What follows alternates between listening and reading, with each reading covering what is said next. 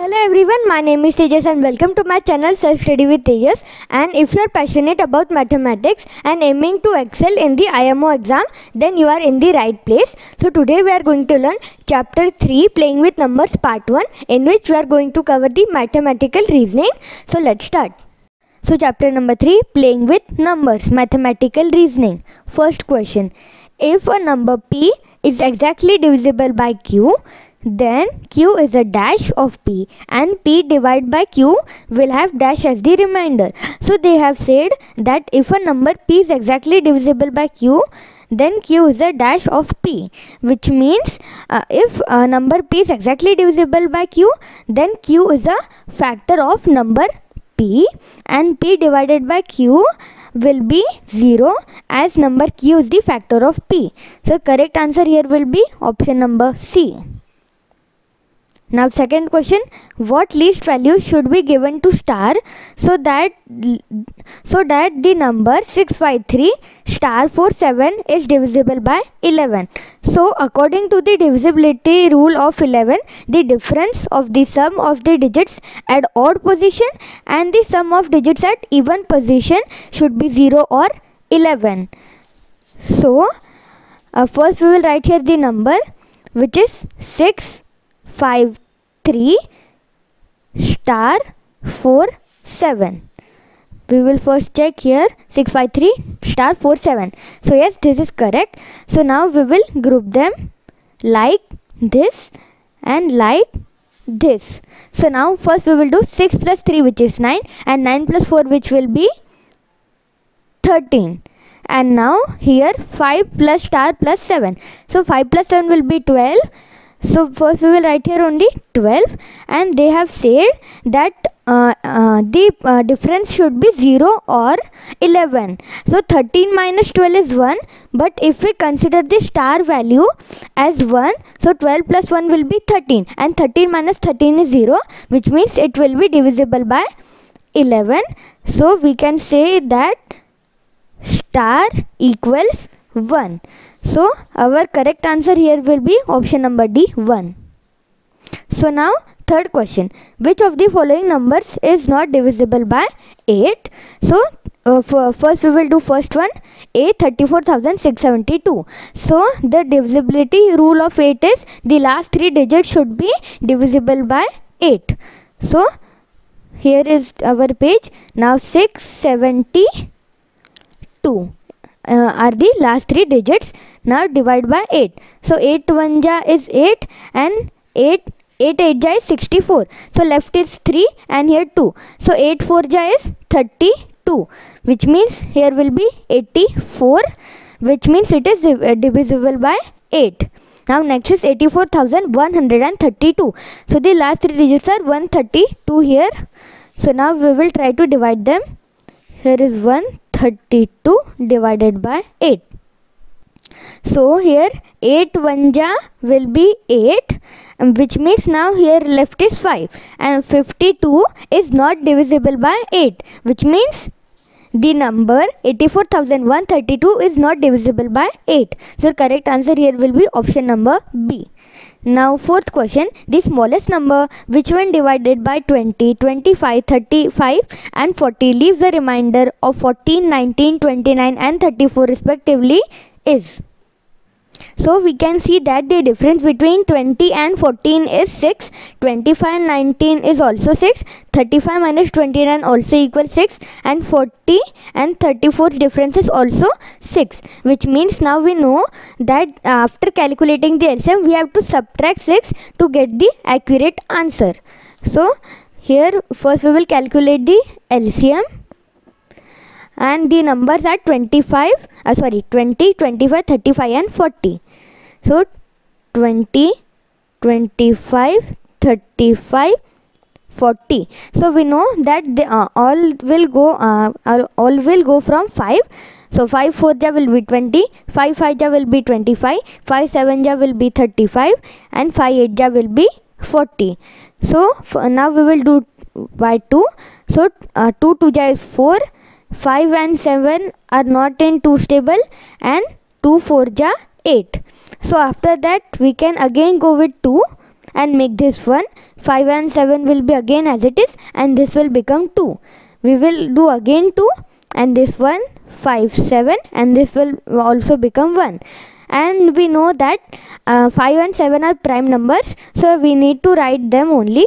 So 1, and now this 5 will become 1, 7 and 1. And now this 7, 1, 1, 1, 1. So now this is over. So now we need to calculate them. So 5 into 2 is 10, 10 into 2 is 20, 20 into 2 is 40, and 40 into 5 is 200, and 200 into 7 equals 1400. And now we have to subtract 6 to get the accurate answer, which equals 1394, which means our correct answer here will be option number A. Now fifth question, the HCF of two consecutive odd numbers is. So we all know that the HCF of two consecutive odd numbers is always 1.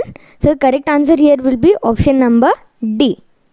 So sixth question, the HCF of two numbers is 28 and their LCM is 336. If one number is 112, then the other number is. So we all know that LCM into HCF equals product of two numbers. So we can apply it here. So here is 336 into 28 divided by 112. So if we divide 112 by 336, our answer will be 3. And now we have to divide this 3 by 28. So 28 multiply 28 into 3, which equals 84.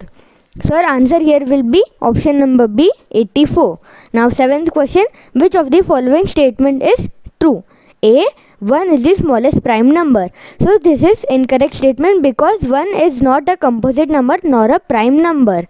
Now B, if two numbers are co-primes, then at least one of them must be a prime number. So this is again an incorrect statement because in co-primes both the numbers should be a prime number. Now see, if a number is prime, it must be odd. So this is incorrect because 2 is a prime number and it is even. Now D, two consecutive odd prime numbers are always twin primes. Here, so yes, this is a correct statement. So 8th question, observe the following pattern and find the sum of 1 plus 3 plus 5 plus 7 plus 9 till plus 19. So here is 1 and 1 into 1 equals 1. So here is one number and 1 into 1. Now 1 plus 3. So here are two numbers and 2 into 2 equals 4. Now here 1 plus 3 plus 5 are 3 numbers and 3 into 3 equals 9. Here 1 plus 3 plus 5 plus 7. So here are total 4 numbers and 4 into 4 equals 16. Now 1 plus 3 plus 5 plus 7 plus 9 are total 5 numbers and 5 into 5 equals 25. So we have to calculate it till 19. So we will do it here. Here is 1 plus so here it will be 1 plus 3 plus 5 plus 7 plus 9 plus 11 plus 13 plus 15 plus 17 plus 19. So here are total 1, 2, 3, 4, 5, 6, 7, 8, 9, 10. So here are total 10 numbers and 10 multiplied by 10 equals 100. So our correct answer here will be option number C, 100. Now 9th question, if M and N are co-primes, then their LCM is. So if M and N are co-primes, their LCM will be M into N, which means Mn. So correct answer here will be option number C. So 10th question, the two numbers nearest to 10,000 which are exactly divisible by each of 2, 3, 4, 5, 6 and 7 are dash. So first we will take the A option, first number, which is 9660. So it is divisible by 2 as its last number as its last digit is even. After that 3. So 6 plus 6 equals 12 and 12 plus 9 equals 21, which is divisible by 3, which means, and now next fourth. So for 4 it is that last two digits should be divisible by 4. So 60 is divisible by 4. Now 5. So the divisibility rule of 5 is the last number should be 0 or 5. So it is 0. And now 6. So of 6 is it should be divisible by 2 and 3. So it is divisible by 2 and 3. And now 7. So if we cut this 6 and we will take the double of 6. We will cut the 0 and take the double of 6, which is 12, and 96 minus 12 will be 84, which is divisible by 7. And now we will take 10,080. So it is divisible by 2 because its last digit is even. After that 3. So 8 plus 1 equals 9, which means it is divisible by 3. After that 4. So 80 is divisible by 4. And after that 5. So the last digit is 0, which means it will be divisible by 5. Now 6. So it is divisible by 2 and 3, which means it is divisible by 6. And after that 7. So first we will cut the 0 and take the double of 8, which is 16. And now we have to do 100 minus 16. So here is 100 minus 16, which equals 84, which is divisible by 7, which means this both number are divisible by all the numbers, which means our correct answer here will be option number A. Now 11th question, the co-prime numbers from the following pairs are. So A, 7 and 63. So the HCF is 7 because 7 9 is 63. And after that B, 36 and 25. So these both numbers don't have relation with them at all. So our correct answer here will be option number B. As the HCF of co-prime numbers is always 1. Now 12th question, the HCF of an LCM of two numbers are 13 and 1989 respectively. If one of the numbers is 117, then find the sum of both the numbers. So we know that HCF into LCM equals the product of two numbers. So here we will write 13 into 1989 divided by 117. So 13 9 equals 117, and now we have to do 1989 divided by 9. So we will do it here. So here is 9 and 1989. So here first we will do it by 2. So 9 2 equals 18. So this is now 1 and now again 18. So 9 2 18, 0 and now this 9. So 9 1 equals 9. So correct answer here will be 221. So correct answer here is option number B. So 13th question, HCF of two number equals. So we all know that HCF into LCM equals product of two numbers. So HCF equals product of two numbers divided by their LCM.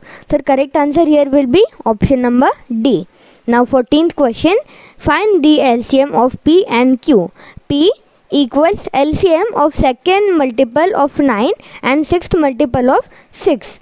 So here second multiple of 9 is 18 and sixth multiple of 6 is 36. So as 18 is a factor of 36, their LCM will be also 36. And now we have to calculate the value of Q. So we have to calculate here HCF of 60 and 84.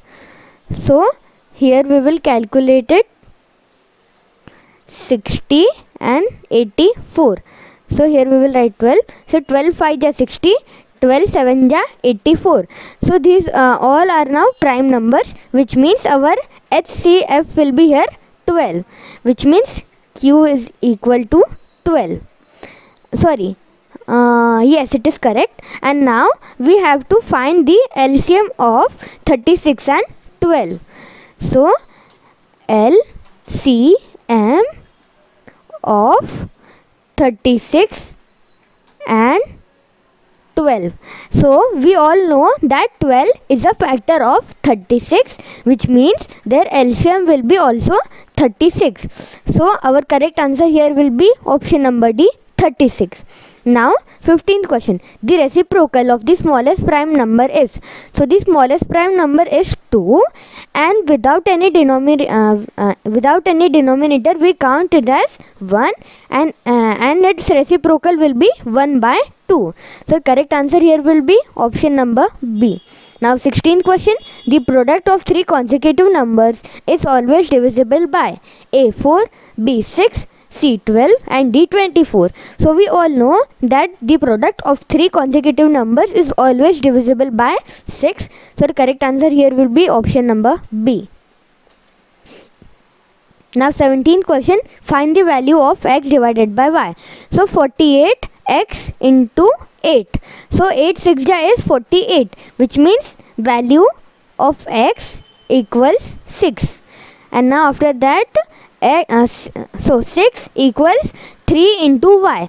So 3 2 is 6, which means y equals 2. And now we have to divide x by y, which means 6 by 2, which will be 3. So correct answer here will be option number D. So 18th question. The least number which when decreased by 9 is exactly divisible by 12, 16, 24 and 48 is. So we can see that the largest number here is 48, which is divisible by 12, 16 and 24. And now they have said the least number which one decreased by 9. So now we have to add here 9. So 48 plus 9, which is 57. So correct answer here will be option number C, 57. Now 19th question. Find the greatest number which will divide the greatest 3-digit number and the greatest 4-digit number exactly. So now the greatest 3-digit so our here greatest 4-digit number is 9999, which is divided by greatest 3-digit number, which is 999, by using the division method of HCF. So we will divide go with 1. So 9, 9 and 9. So this will this all will become 0 and our remainder will be 9. So now we have to divide 999 by 9. So here 999. So it will be 111 and this 999 will go. Now it is remainder is 0, which means our HCF here will be 9. So correct answer here will be option number A. Now 20th question. The smallest digit which can replace star to make 201 star 58 divisible by 9. So the divisibility rule of 9 is that the addition should be divisible by 9. So 5 plus 8 equals 13, 13 plus 1 equals 14 and 14 plus 2 equals 16 and 9 2 is 18. So if we make the value of star to 2, it will become 18, which is divisible by 9. So correct answer here will be option number B. So if you liked our video, please like, share and subscribe to our channel. Thank you.